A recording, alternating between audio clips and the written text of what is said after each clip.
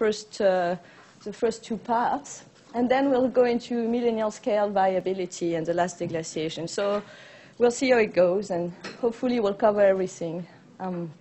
So the first thing is how to reconstruct past climate. So we have different archives that we can use to try to understand what happened in the past.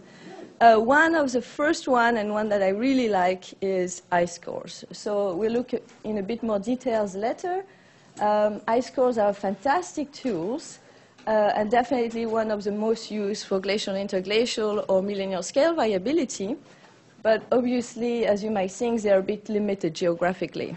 So one of the other archives that is being used, I guess, is actually the most widely used archive, and the oldest one is marine sediment cores. So you go in the middle, not really in the middle of the ocean, but on the continental shelves, and you try to get a core of sediments, and you analyze it. And again, we'll look into it in more detail. And a last one I just wanted to just show you, but I'm not going to talk about it today, are speleothems and corals. And actually, it's very funny, as I put out this lecture, I thought, how similar they are. So here you have speleothems, and here you have a coral head. And they are both made of calcium carbonate, but obviously come from very different environments. And so this is kind of a scanning of a coral head and scanning of a speleothem, and you can see the different colors, which are come about from different environments. So in corals, for example, here you can see the different color depending on the season. Okay, so corals and speleothems are fantastic archive because they're very high resolution archives. So in corals, you can see a seasonal cycle almost. Speleothems, you can see maybe annual changes. But they obviously have a limitation. One limitation is geography. Obviously, with corals, they're going to be limited to the tropical bands. And speleothems come only from karst region, which are, there are quite a few karst regions on Earth, but still it's limited. And one of other big problem of those two archives is that they're kind of sporadic. So, for example, a coral is going to live maybe at most 200 years. So you can have very high resolution, seasonal resolution for 200 years.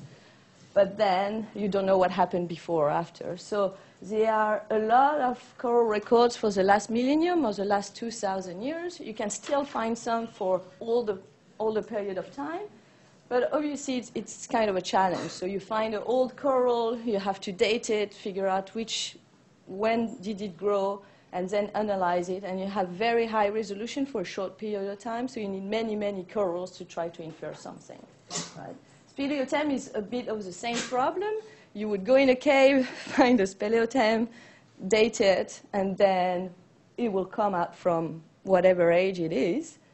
But it will live, most of the speleothems last a few thousand years, so they are longer. But then again, it's very hard to have a continuous record over a long period of time. So this just to give you a brief overview of the advantage and limitation of each of the archive.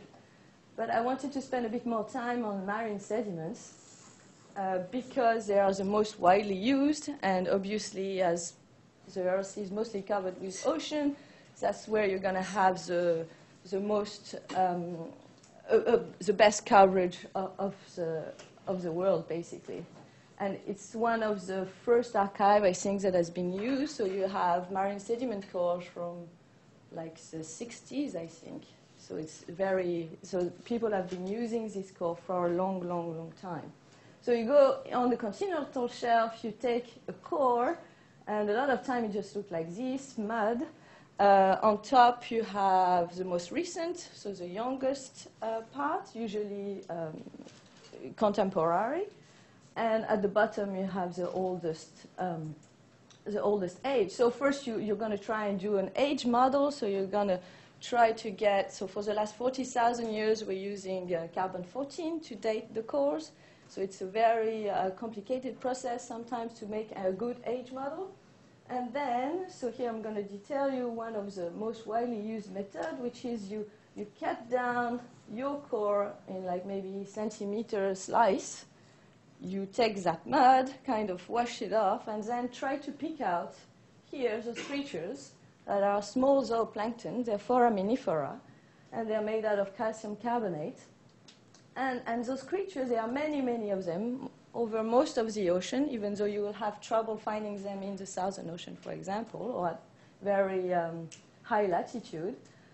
And they live, so you have kind of two forms. You have the planktic and the benthic. Planktic meaning that they live at the surface of the ocean, and you have the benthic, which lives just above the sediment layer. So within the same core, you can try to pick out those creatures for both the surface and the bottom, which will give you an indication of both conditions at the same time, right?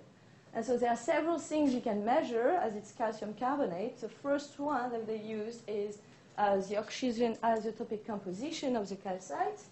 So you try to figure out the ratio of the heavy oxygen isotope, 18, over the most common oxygen isotope, 16. And this ratio will give you an indication of both the ocean temperature changes and the change in seawater delta O18. So the oxygen isotopic composition of seawater can be influenced by several processes, but basically is a hydrological cycle. So rain versus evaporation, or also maybe melting of the ice sheet. And one of the actually most used, so this proxy has been most used to infer changes in ice volume, so change in continental ice sheet. And you'll see later they have varied a lot over glacial and interglacial cycles. So another way you can try to get more information out of this is in the same creature you can measure magnesium or calcium, which will give you an indication of change in ocean temperature. So maybe if you have both magnesium over calcium and delta O18, you can infer change in seawater more robustly. You can also measure boron over calcium, which will give you an indication of the seawater chemistry. And one of the very first measure as well is the carbon isotopic composition of the calcite. So basically, the reason is you could use, like you could get this measure, delta O18 and delta C13 at the same time on the same machine. So that's why they measured it. I mean, you can see calcium carbonate is mostly composed of carbon and oxygen. So that was the rationale behind, I guess. And this is actually, it's a very complex proxy, carbon-13, and I'm not going to go into the details, but basically if you measure it in the benthic foraminifera, so the one that live, kind of deep in the water column, that can give you an indication of change in oceanic circulation over time. So that's what it is. So just to finish up on the marine sediments, I just want to give you an indication of its use and limitation. So I guess one of its most obvious limitation is sedimentation rate. So basically, in order to be able to find those creatures or measure something useful in the marine sediment, you need a significant sedimentation rate, meaning you need productivity at the surface and going down into the sediment.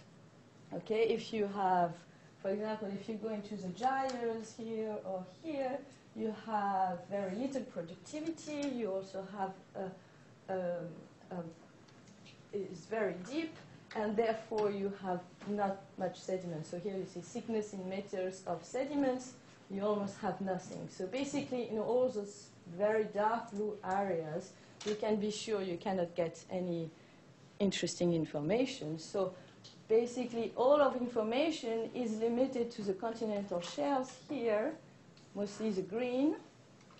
Okay, so very close to the continent with vast areas. And actually, you see here the Pacific is completely cut. That's really what it means. It means that there's almost nothing, no information on what happened in the middle of the Pacific.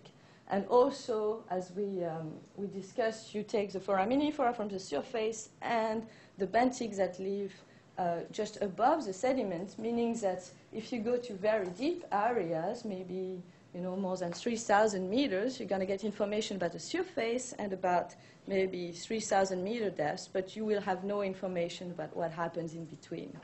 Okay. But these, the marine sediment core are fantastic because if you go maybe to low sedimentation rate area, you can get information over here, let's say the last 60 million years. So they are about coarse resolution, but you can easily get 20,000 years, many cores spanning the last interglacial, so 150,000 years, and some cores going back to 1 million or more. And this is a continuous record, which can give you, changes over time in a very nice manner. Okay. And now I just want to introduce you quickly the ice core records. So here focusing mostly on the most important one, which are Greenland and Antarctica. So they've been both cored many times at different places. The oldest ice we have right now from Greenland is about 130,000 years. And it comes from Nîmes, which actually is not even on that map. It's a new core, with the oldest core and grip stopping at about 90,000 years. So this is the oldest ice we have from Greenland. In Antarctica, you have ice going back to about 1 million years.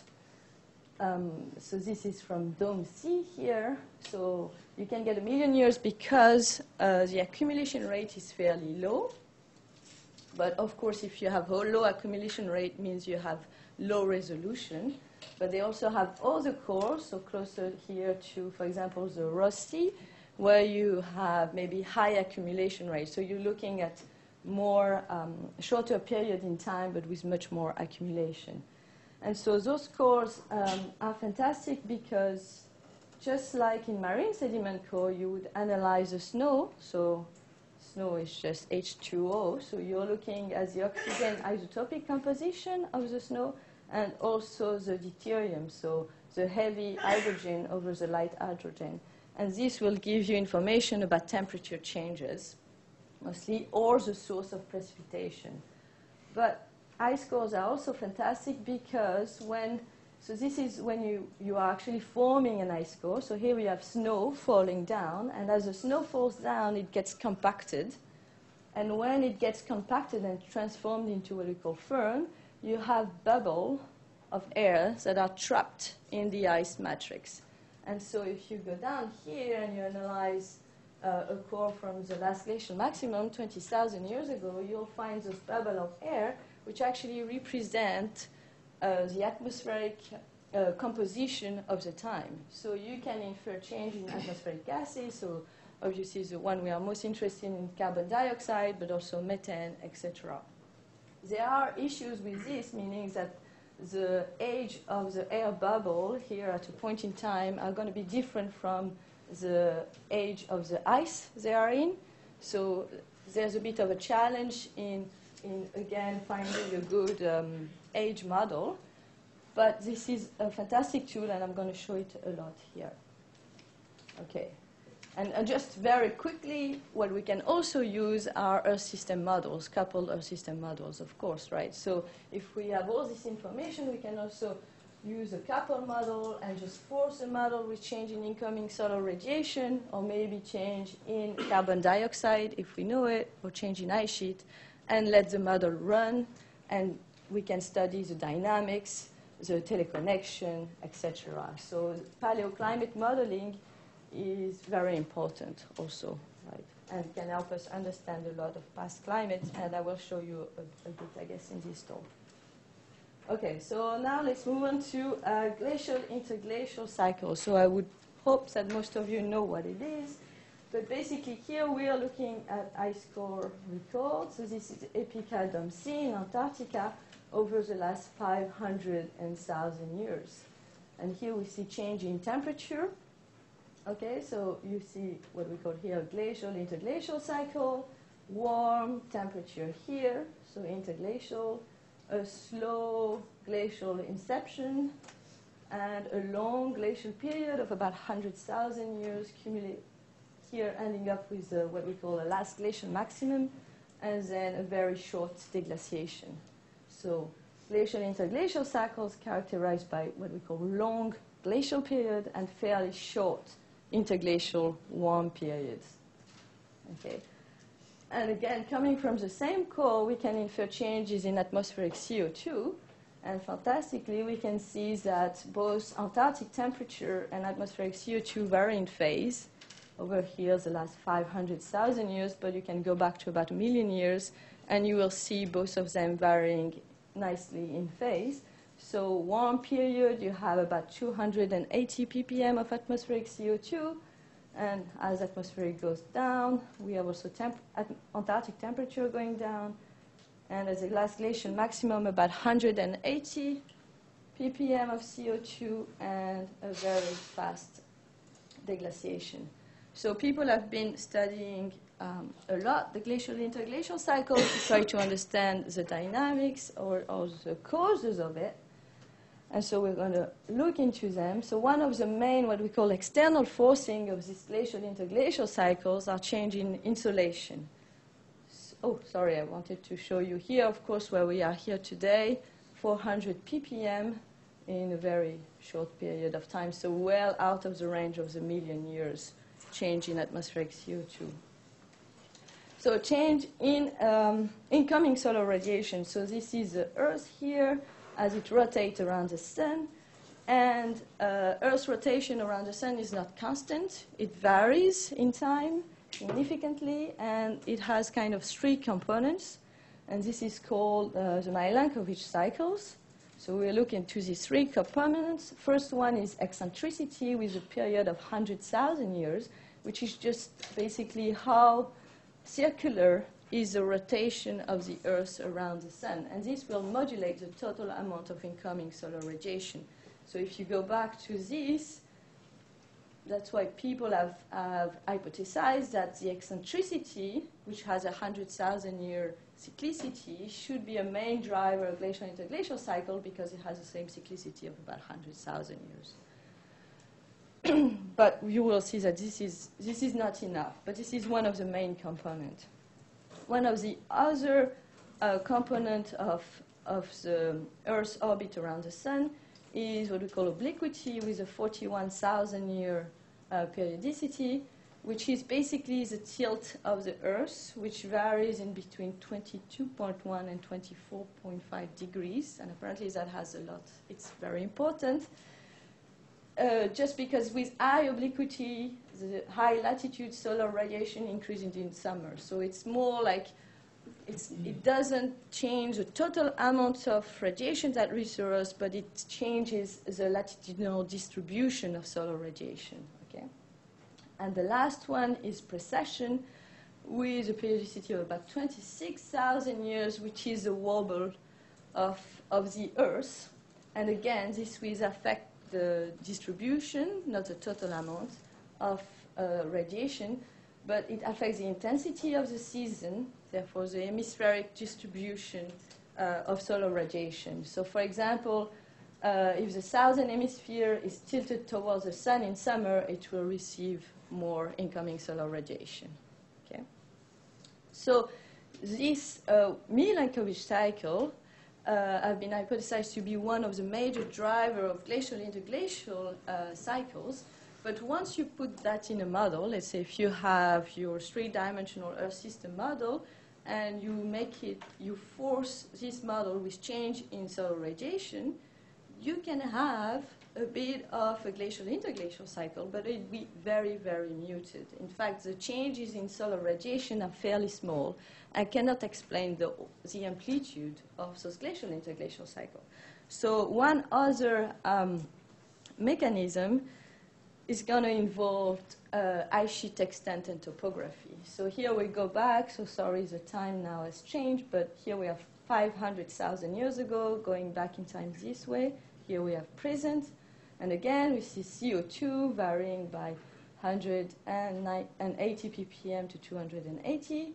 Antarctic temperature here. And here we have ice volume, as inferred actually from benthic oxygen isotopic composition. Okay? And you see that when you are in a glacial state, you have very large ice sheet over the northern hemisphere, so very low sea level, a sea level of about 120 meters lower. And this is the ice sheet that was covering up the northern hemisphere at the last glacial maximum, so 21,000 years ago. you had a very large ice sheet over all of North America, so going down into the United States here, into the Great Lakes, obviously all over Greenland, and also over the Fennoscandian and a bit of European ice sheet. So this large ice sheet, in fact, also has an impact on climate through the albedo. You, I'm sure, all know the albedo effect, but basically here you kind of go from a low albedo, maybe forest, to a very high albedo ice sheet, and therefore this is just a positive feedback, further cooling the northern hemisphere and cooling the system. So we know this is a very important part. And of course, the other part is atmospheric CO2. So this is where it comes a bit of a chicken and egg issue, is that we know that change in atmospheric CO2 are one of the major drivers of glacial interglacial change, but we still don't know why atmospheric CO2 is varying so much during glacial interglacial cycles. So we have ideas, and we're going to look into them, to why atmospheric CO2 is working. But basically, this is one of the main positive feedback of the Earth system. So you have one external forcing, insolation, and two very strong positive feedback, the ice sheet extent and atmospheric CO2. So just to give you an idea of the complexity of the atmospheric CO2 system, basically, we would all like to say, okay, it's getting colder. As it's getting colder, the solubility of atmospheric CO2 in the ocean increases, and therefore you decrease atmospheric CO2. End of story. But we know that this is not enough, and in fact, the change in atmospheric CO2 and glacial interglacial cycles are due to a multitude of factors. And we have an idea about all the factors that potentially have an impact, but basically we haven't been able to simulate successfully glacial interglacial change in atmospheric CO2, meaning that we still think there are problems with our understanding of the carbon cycle right now. So basically the hypothesis, or what we think our best estimates right now are, of course, temperature. So you get colder, and I'll show it to you later. Get colder, you get more CO2 dissolved in the ocean, you lower PCO2. But this is maybe 25 ppm. Problem is, as you build your ice sheet on land, you're going to increase the salinity of the ocean, and this has a reverse effect. So basically, solubility, you have a positive effect from temperature, but a negative effect from salinity. Ocean circulation could potentially help in driving atmospheric CO2. Iron fertilization, so those are processes I will just talk in a bit more detail in a second. Also, other processes that have been put forward, so change in remineralization rate. So basically, you have primary productivity at the surface of the ocean. Then you export some of this organic matter down in the column. This organic matter gets remineralized, okay, and basically the nutrients kind of go back to the surface. So this is not an efficient way of transporting carbon to the deep ocean, if that's what you want to decrease atmospheric CO2. And remineralization rate is oftentimes done or mediated by bacteria.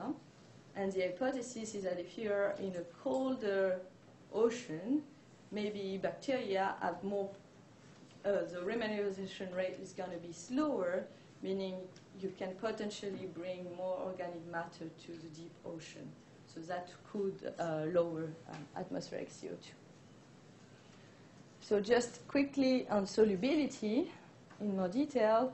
So you all know that the solubility of carbon dioxide in the water is going to be dependent on temperature and salinity mostly, and the atmospheric composition, obviously. So if you have low temperature and low salinity is when you can have the most atmospheric CO2 soluble in the ocean.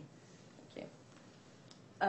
So as we said, during glacial time we have very cold temperatures, this increased solubility, But as we have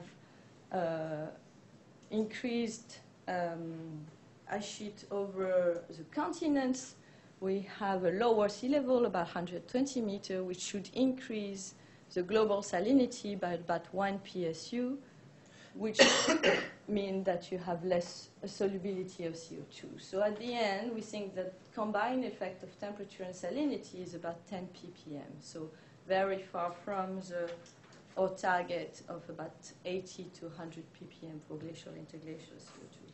One of the major hypotheses for changes in atmospheric CO2 comes from iron fertilization. So basically here again we have the Antarctic temperature record over the whole glacial interglacial. So here's the last interglacial going down, last glacial maximum, and present day PCO2. And here we have iron flux in the Antarctic ice core. And you can see that the iron flux is increasing a lot during glacial time. And this is sea surface phosphate, for those of you who know, and chlorophyll concentration basically gives you an idea of export production at the surface of the ocean. And you see that some areas, so particularly the Southern Ocean, has very high content, phosphate content at the surface. So if basically phytoplankton, so I don't know who knows about biochemistry here, but basically if we have phytoplankton at the surface of the ocean, in order to grow, they'll need several things. They need light, they need maybe fairly good temperature, but they also need nutrients. And one of the major nutrients is phosphate. So you have phosphate and nitrate. Usually phosphate is known to limit primary production. So you would think that if you have phytoplankton here, they would be very happy. They would taking up all this phosphate and grow very fast. But here that's not what's happening. We still have lots of phosphate at the surface, and we have very low primary productivity, meaning that there's something else limiting the production at the surface of the Southern Ocean, and we think it is iron. So iron can be a micronutrient. When you say iron flux, in which direction? It's like flux from where to where? Oh, sorry. So if you go back here, this is in Antarctic ice core. You look at the iron flux, so deposit. So how much iron has been deposited over Antarctica. Yeah. So this is mostly coming from Patagonia.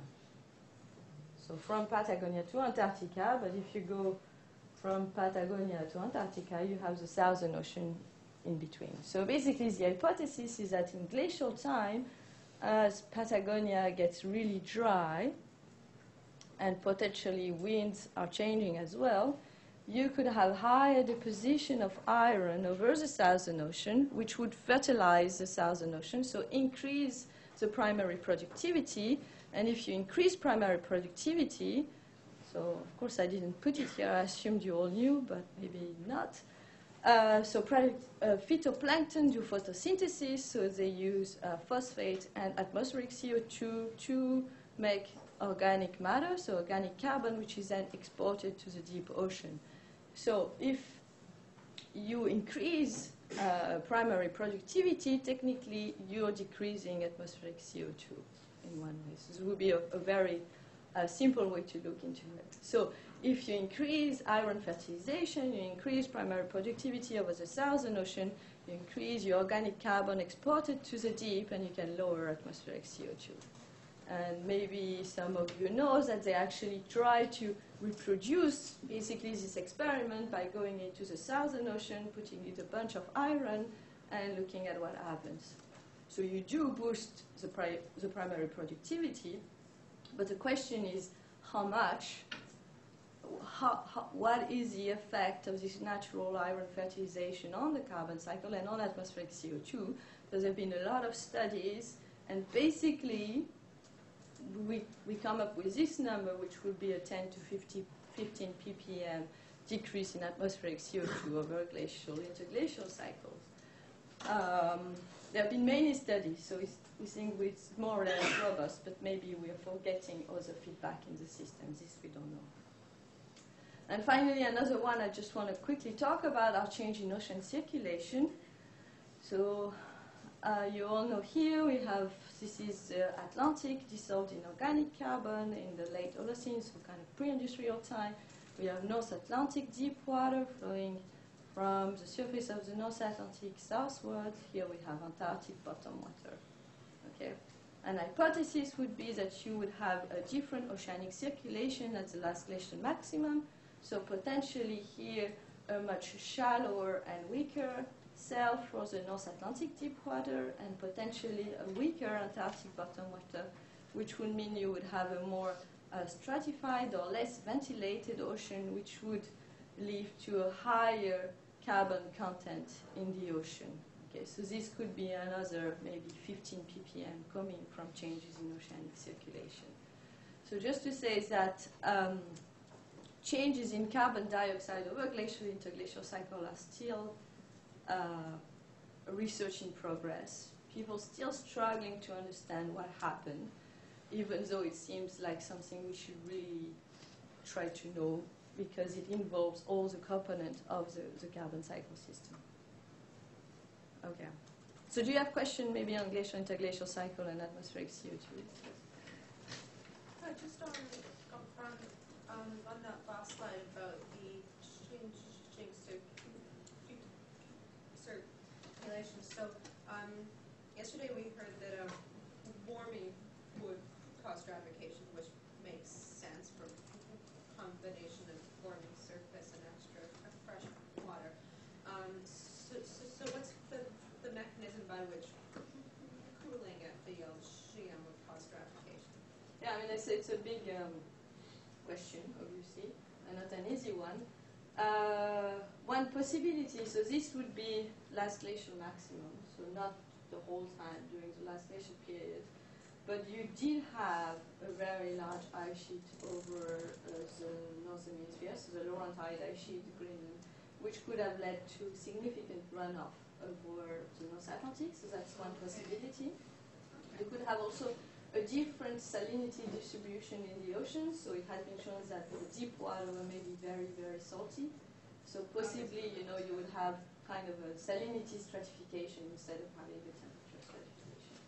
And also in the Southern Ocean, you have to take into account that, and I didn't talk about it, but the Antarctic ice sheet was also much larger, and it is supposed that there was a glacier, so granted ice sheet on both the Ross and Weddell Sea, which are now major areas of Antarctic bottom water production. So you will have to displace your Antarctic bottom water formation to the deep ocean, basically, to deep convection. And you also have a very large sea ice edge. So we don't know, but that's why it's important, that's why it's interesting to study it, because if you study past climate, or let's say if you look into the future and look into today, you think you have an understanding of what's happening, and you think, okay, it's easy, we go to warm climate, it's going to be warm, it's going to be stratified, we understand what happened. And then you go back in the past, and you get clues from the archive and from the models and everything, and you try to understand what happened, and you see that you actually don't understand everything. And there are much more questions that arise, I guess. That's one thing. Ooh, yes? I just wonder, do you have high enough temporal resolution to be able to figure out what effect comes first? So is it the glacial into glacial? Is it an albedo effect that occurs first and triggers these upheavals, or is it carbon cycle effect that comes first? You mean in terms of magnitude or in terms of what happens? So basically, What happens in CO2 and temperature? so basically you mean the lead and lag between temperature and CO2? That's what you're talking about? Well, I mean, there's all these knock-on effects. Yeah, so that's still what we're trying to understand, basically, and that's where maybe models are really important. So basically, if you go back to the original study, people would have said it's insolation driving everything, okay? And you just need changes in insolation. But when you actually go into a model and force your model with changing insolation, you're going to see that this is not enough, right? So basically, you can run models with just insolation, and topography, with insolation, topography, and greenhouse gas, and see what happens. That's one of the first things you do. And then you have several, let's say, I mean, it's a combined study, and we all, if moving forward in the same direction, if you wish, with different tools, right? So you'll have people who will just focus on ice sheet reconstruction and ice sheet modeling to try to understand how you can build an ice sheet during the glacial inception, which is something people are still struggling with. You can look into the carbon cycle and temperature, lead and lag, and see what happened first. Did you first decrease temperature in some place, or did you first decrease atmospheric CO2? So it can be either. We're still struggling. I have to admit that this is, still something we're still struggling with, particularly during the glacial inception. If we go to the deglaciation, the last deglaciation, maybe I'll go a bit more into it, then we have a better understanding because it was only 20,000 years ago and it was very rapid. And there, for example, the hypothesis is that change in Antarctic temperature and CO2 occur at the same time, more or less. So sometimes there's some studies saying there's a 200-year lead or lag or one another, but it's very difficult to pinpoint because you have these issues of gas age, ice age difference in the same ice core, for example. So, yeah, I mean, it's really an ongoing study, I would say. And you could see some surprise coming up in the next 10 years. You don't know. Yeah. About sort of warming and stratification, I always thought of that as a transient response, so that sure enough, warming over a few hundred years or maybe even 1,000 years would lead to stratification. But once the system equilibrated in a warmer state, then that would increase the ventilation rate of the ocean in a steady state sort of way. I don't know. That's something to... Well, I mean, I don't know, but surely enough there are those issues of, well, I don't know if the climate system was ever or will ever be in an equilibrium state, but you obviously have transient changes that can be very different to the end product, and it depends on the time scale you're looking at. Obviously here we're looking at very long time scale, and for future change they're looking at just a few hundred years or sometimes decadal, which, and you're right, can be very different. Okay, maybe let's move on to the interglacial.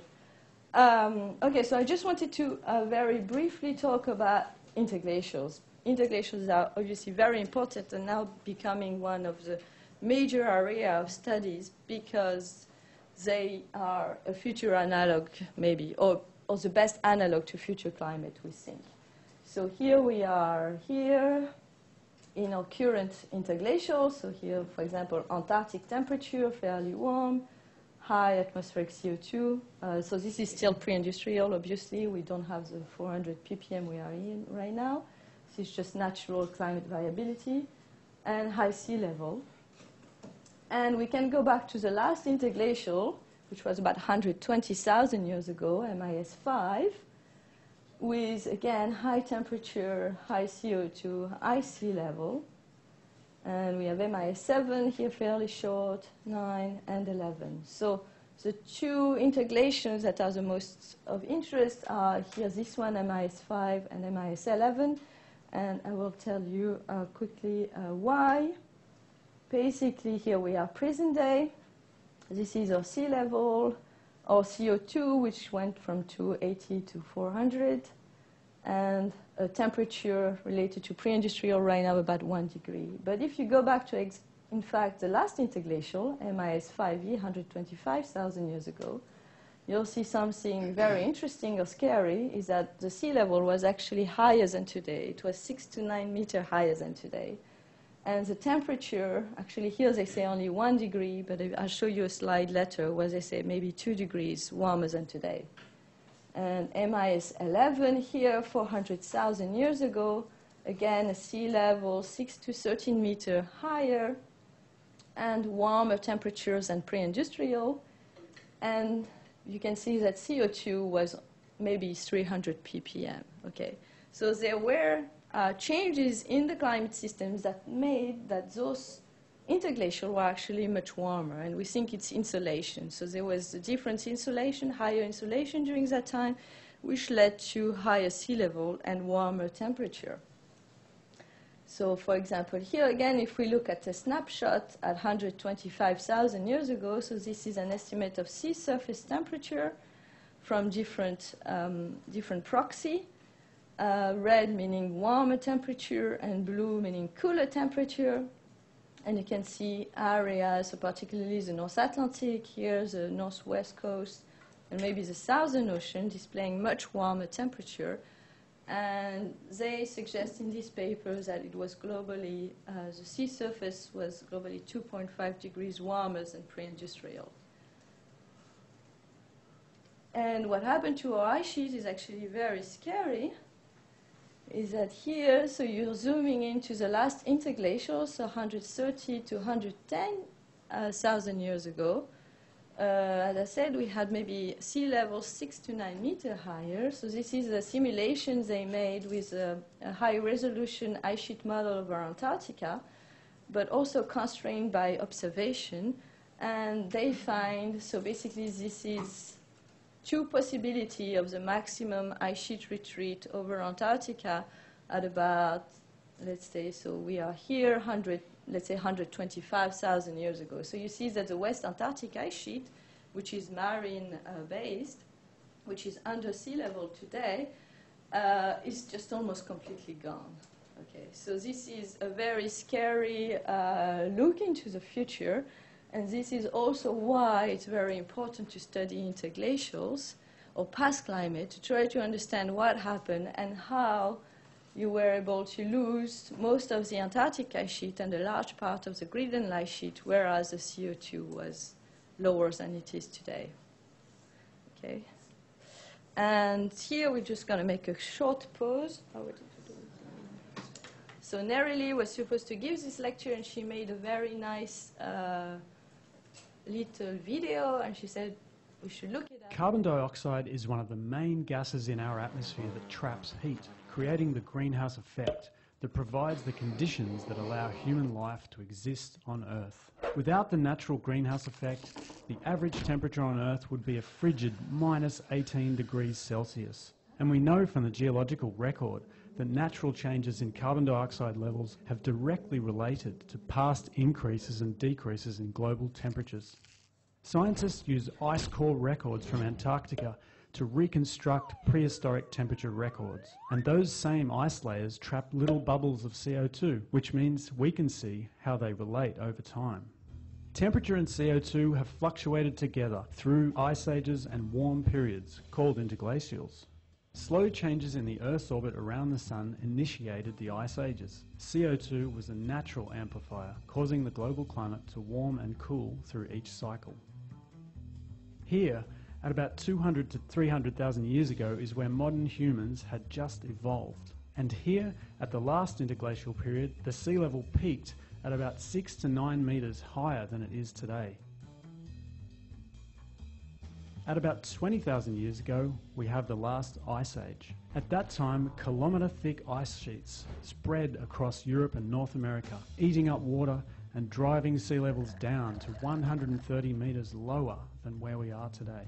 From that low, cold point, the CO2 rises naturally by as much as 35 parts per million each 1,000 years, stabilising to near modern levels at around 10,000 years ago. Oh look, there's the birth of modern agriculture, and the wheel, and the pyramids in Egypt. And now we hit the common era, the year 0 CE. At this point, the world population is just 200 million people.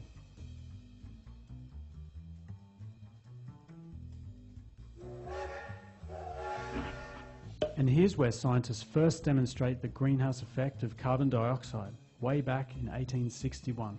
It would take until 1938 for scientists to show the Earth was warming and propose that CO2 was the cause. Here's where we are now. When the Earth warmed out of the last ice age, CO2 levels naturally increased by 35 parts per million over 1,000 years. Humans have caused CO2 to rise by this amount in just the last 17 years. And our population is at 7.5 billion people, with many cities around the world rapidly developing.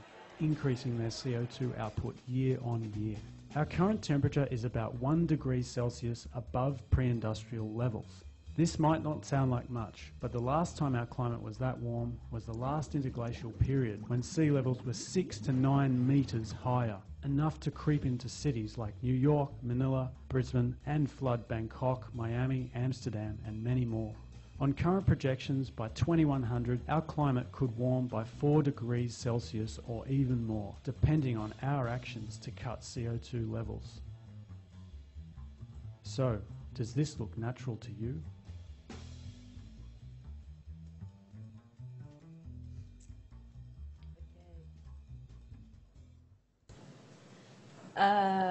Yeah, so quickly, we're going to move on because we've gone through just the first two parts. So we discussed with Melissa. I'm just going to go quickly, just show you the Heinrich events, and then I'll stop there. But basically, here we're just zooming on the last 60,000 years. So here, the last glacial period, the last glacial maximum, deglaciation, and to present day. So this is Greenland, delta 018. So delta 018 record from Greenland ice core, showing you changes in temperature. And there's something very striking in this figure, is the millennial scale variabilities that you see in Greenland over the last glacial period. So you see variation of about 8 degrees Celsius in less than 100 years. And this is about half of a full glacial interglacial cycle in Greenland. So it's been a lot of study trying to figure out why this happened and what were the consequences on the climate and the carbon cycle. So this is basically what we call the Dashgar-Oeschger and Heinrich variability.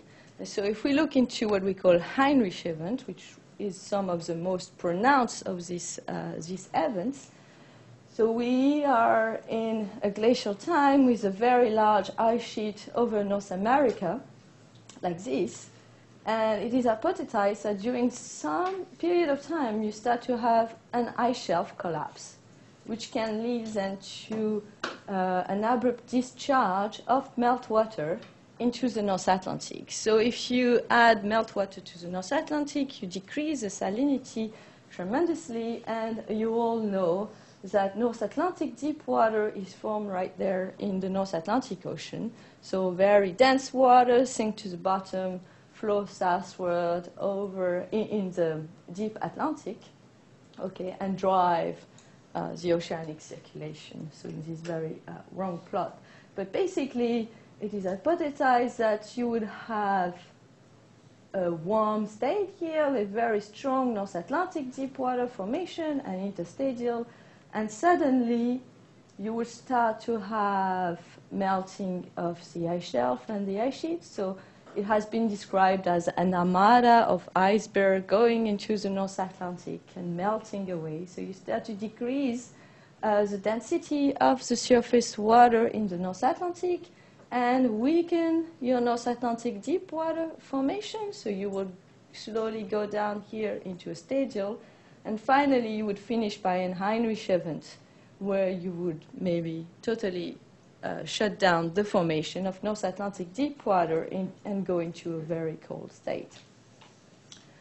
So we tested that some time ago, where we took an Earth system model and we just added fresh water to the North Atlantic and weaken or shut down here North Atlantic deep water formation. So the model is in blue, and here's a proxy for the overturning in the North Atlantic. And each time you shut down or weaken the North Atlantic deep water formation, you cool Greenland by maybe 8 degrees Celsius, and you cool the surface of the North Atlantic. So this is the Iberian margin by about 3 degrees Celsius in good agreement with proxy records. So basically, if you look a bit closely at this mechanism, what happened is that you here weaken or shut down your formation of North Atlantic deep water.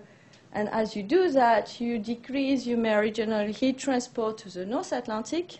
So you all know about the Gulf Stream, for example, this very warm current warming up the warm western boundary current, warming the England and Northern Europe. So this will weaken significantly.